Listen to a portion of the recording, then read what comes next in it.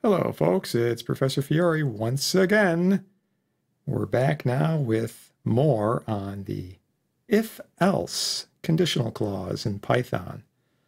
All right, where we left off, we saw the basic if structure here. Inside the parentheses, we would have a test. So, for example, maybe I have a variable, I'll just call it A. I'll initialize this to 1. So if this is true, we might print something.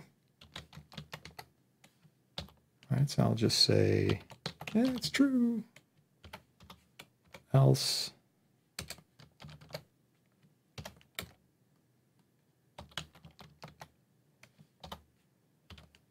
I'll say it's not true. All right, so this is where we left off.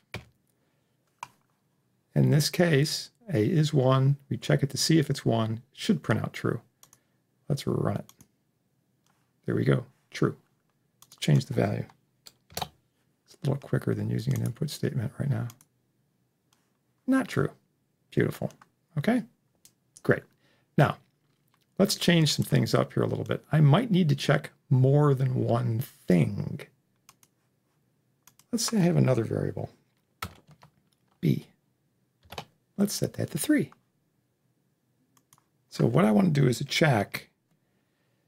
Maybe I want to make sure that A is less than B, but I also want to make sure that at the same time, A is 2.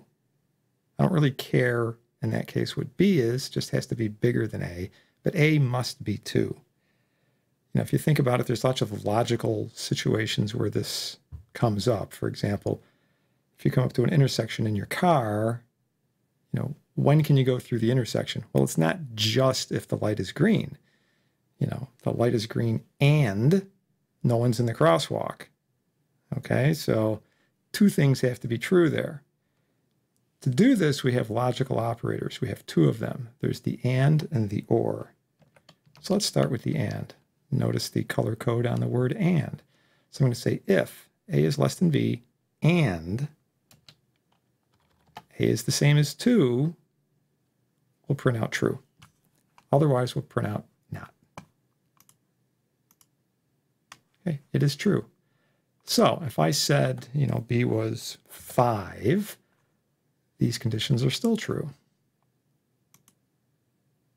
On the other hand, if we said, leaving B at 5, if we said A is 3,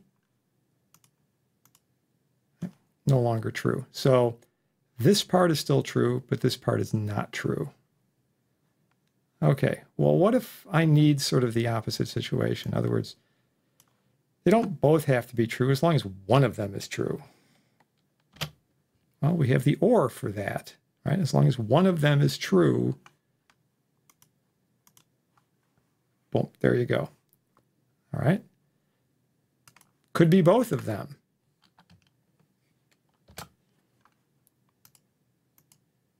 There you go. Right? As long as at least one of them is true. So I could say in this case, you know, I'll set B back to 1. Again, one of them is true. That's this guy over here. Now, on the other hand,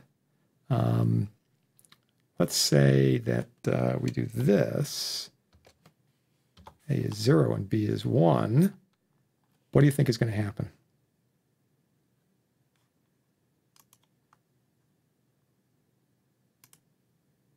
True, because A is less than B. All right. What about now? Yeah, neither of these things is true. A is equal to B, it's not less than B, and A is not 2. Okay? All right, now we can carry these on. We can have multiples. You know, I can check something else over here. This or this and this and blah, blah, blah, blah, blah. Now if we go and we can actually set these up with parentheses like so. Okay. And I can say, and I don't know, let's say C is 1. We'll throw C in here. All right, what do you think is going to happen here? Think about it for a sec. Not true, because this was an and. One of these two things has to be true, and this must be true. Don't care which one of these two. So how could we make this whole thing be true? Well, I could make this 2. That would make this clause true. And there you go. There's your true. On the other hand, we could have left that at 0 and then maybe taken B. Right? Would that do it? I mean, A is no longer 2. Would that do it? Yeah, it would, because A is less than B. All right? All right, these things can get pretty complicated. Another way of attacking this is to put if statements inside other if statements. So we can do something along this line. I could say if A is the same as 1, so we could come in here and then say if A is less than B, I'll go back and add a B. Then under that condition, kind of back where we were originally, under that condition, we will do the print. Right? So I have an if inside of an if. And this could also have an else. Notice the indenting that's going on here. All right. So we'll say not true here. And I just want to have something that's a little bit different than this wording. So this else will get printed if this is not true. This thing that says not true versus just not will only be printed if A is the same as 1, but A is not less than B. All right, see the logic on this? So let's run through this with some values. Let's see what we get. Okay, so I got true. Why? Is A the same as 1? Yes, it is. Is A less than B? Yes, it is. So we print true. Okay, now let's try setting B to 1. We get not true. In other words, we get this one. Because A is the same as 1, so it comes in and does this block. Then this block says, is A less than B? No, it's the same size, so it takes this else, not true. Okay? Finally, we could do something like this. All right, now A is less than B, but A is not 1. So this whole thing should get skipped, and we should come down here and just print out not. All right? Okay, and if you're wondering, yes, you could down here have another if. I'm not going to chase that, but we could also do this. We could have an if inside here, right? And so on and so on. We just keep indenting as we go, right? You know, whatever's in here. And of course, there could be another else. It doesn't have to be another else, you know. But it will always wind up that, you know, this if and this else, they always have to match internally. So this matches this one. This matches this one. If we had another else over here, now that guy's going to have to line up over like that. If we have one associated with that inner, it's going to have to be like this, and so on and so forth. They have to match up. This is a requirement for Python. Things have to match up like this. It's the indenting that tells Python what matches with what. Otherwise, this can get pretty confusing. Okay. Now, if you didn't have that guy there, if it wasn't indented correctly, you had it like this, you know, would associate this if with no else, then you'd have this. But if it was indented, then that's as if there is no else clause for the whole thing. So they got to match. Remember that. They got to match. This can get a little crazy after a while if you want to, say, check for a succession of values. For example, if we have a menu of something, A could take on, you know, values 1, 2, 3, 4, 5, 6. How do I do that? Well, you know, I can check to see if it's 1, do something. Else, if it's 2, do something else. Right? So I'll just, you know, I'll just put a blank print statement in here just as a placeholder, just to show how this all works. else if A is the same as 2, we'll do something else if, I guess I'll just reuse this.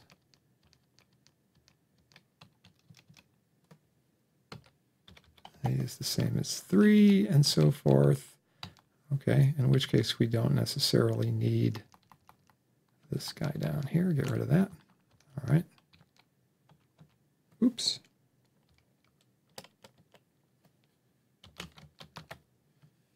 And so on and so forth, right? So maybe from an input statement, we get a value for A, and then we come down and we check it. Is it 1? Do this. Otherwise, is it 2? Do this. Otherwise, is it 3? Do this. Otherwise, and we just keep on going, right? The very last else would be sort of a catch-all for any other value. You can see how this is going to track diagonally across the page. There is a more compact way of doing this. We can sort of combine the if-else into something called an elif. Okay? And it's going to look something like this. I'm just going to push this down. We're not actually going to run this. But you can do something like this. Else if clause,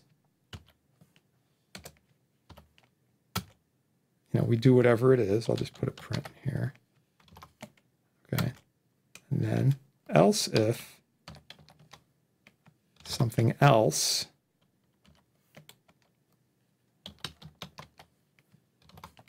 if, so I'm really just doing what's going down here. So, this would be like, is A the same as 2? Is A the same as 3? Is A the same as 4? And so on and so on and so on. So kind of like this, it just sort of packs it up like an accordion, so to speak. But it's a more compact way of expressing it. It's a little bit nicer. Okay, so let's take a look at an example of using that very thing. Bingo! All right, so I've popped in, just pasted in a little program that I've already written, just to explain how this all works. So this is a little program that will calculate current draw from a menu of battery choices. All right, so we have a startup print statement, just a title, so to speak, right? This program determines the current draw from a battery. And notice I've got a triple quoted string here. So this is going to be printed out literally like this. Here are your battery choices. So got a small lantern battery, a large lantern battery, a transistor battery, AAA, AA, C, and D cells. Right? So that's our menu of battery choices. Usually small lantern batteries are 6 volts, large ones are 12. There are other sizes, but I'm not trying to be exhaustive here. Just sort of want to show how this all works. 9-volt transistor batteries. These other 4 are all 1.5-volt cells. All right. Okay. So now we just ask the person to enter which one of these batteries they have. So I'm using an int here. We don't need a floating point value. So we have the input statement, turn it into an int. Remember, the input statement returns a string. So I get a battery number, which should be 1, 2, 3, 4, 5, 6, 7. Anything else is, bad. That's a non-choice. Okay, now I have to ask the user the resistance value that the battery is across. All right, so we use an input statement, turn that into a float. So that's R. Now the calculation here is a fairly straightforward calculation, right? It's just Ohm's law. I've got a voltage, I've got a resistance, I can divide the resistance and the voltage. Bingo, we have the resulting current. First thing I have to do is turn this into a voltage, right? The user of this may not know what the various voltages are. So this is a perfect example of using an else if, right? BAT_num, battery number, can be a bunch of different values, just a listing of them. Okay, so if BAT number is 1, in other words, small lantern battery, we'll set E, the voltage, to 6. If it's a large lantern battery, we'll set E to 12. If it's a transistor battery, we'll set it to 9 volts. And here's a good example of using the logical operator OR, right? If it's a 4, or it's a 5, or it's a 6, or it's a 7, any of these, it's 1.5 volts, right? They're all 1.5 volts of batteries. The only difference on these, other than the physical size, is the capacity. the amp hour rating of the cell, right? These get bigger and bigger ratings. They last longer and longer at the same current draw. Okay, they're all 1.5 volts though. So this is a good example. Notice you can't say, you know, that number is same as 4 or 5 or 6 or 7, right? We haven't individually tested like this. We set it to 1.5. Then we have a catch-all at the end, else. In other words, if it's not any of these things, if it's not 1 through 7, set it to 0. Why do I want to set it to 0? Well, because I want to indicate that that was an invalid battery choice, right? So here's another if. If E works out to be 0, and the only way it could be is if the user didn't choose 1 through 7, they chose something else. I want choice 8, right? I want choice 0. Then E gets set to 0 and we print out that was not a valid battery choice. Get the heck out of there. Otherwise, do the calculation, right? Then print out the value. Now I've got two versions of the print statement here just to sort of illustrate what's going on. This is the basic way where we just sort of insert the value of the current. And then the second version of it uses a little format thing we talked about the other day. So we have a %.5 G. Remember, G is the smaller of E and F. So the 0.5 basically says it's going to take up 5 characters, right? Okay, so the syntax is a little bit different here. Let's run this. Oops. Okay, so here's our little battery menu. Again, the triple quoted print string comes out exactly that. Okay, enter the battery number. So let's use just to start off. We really should be exhaustive and check them all, but I'll just grab a couple of them. Small lantern battery, that's a 6-volt battery. Okay, let's just use 1 ohm. Calculate this in your head. Okay, so that's 6 volts over 1 ohm. That's 6 amps. Okay, all right, current draw 6 amps. Notice that's the top version, and then the nice clean version down here using the %.5 G. Let's run this again. Okay, let's use a large lantern battery this time. Maybe something that's got some fractions associated with it, like 3.3 ohms. Okay, so that's 3.6 repeating decimal amps. Notice the nice compact version of this using the %G, right? That definitely looks a little bit nicer. And if you just used round over here, the round function, you could set it up to look nice for this value, but what if it's a really, really small current? You know, that might not come out the way you want. So, you know, let's try something different here. I'll go with a AAA cell, and maybe we have a 4.7 K ohm resistor, right? Ooh, look at that, right? Lots of these digits. This looks a little bit cleaner. Definitely looks a little bit cleaner. If we had a really big value, you know, we could have this, it'll show up as like micro or something. Let's try another one. Let's go with a transistor battery this time. And let's use, how about a 56? Well, let's do, what the heck, 560 K ohms, right? 560 E3. Okay. So again, here's the G form, definitely a little bit prettier. You know, there's our 5 total digits there that we're using. Now, I like to use the %0 here. This is my little trick, because that way there's, you know, if it just happens to come out to be a nice number like 3, you don't have a lot of leading space. You know, everything fills in real nice. Okay. There's one more. Actually, you know, the season that these should still work.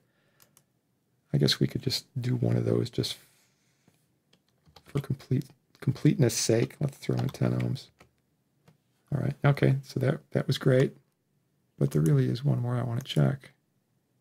I want choice 10. Because I've got a transistor battery and a D cell. 3 and 7 is 10. I'm smart. I are smart. Okay. That was not a valid battery choice, right? So that catches everything for us. Okay.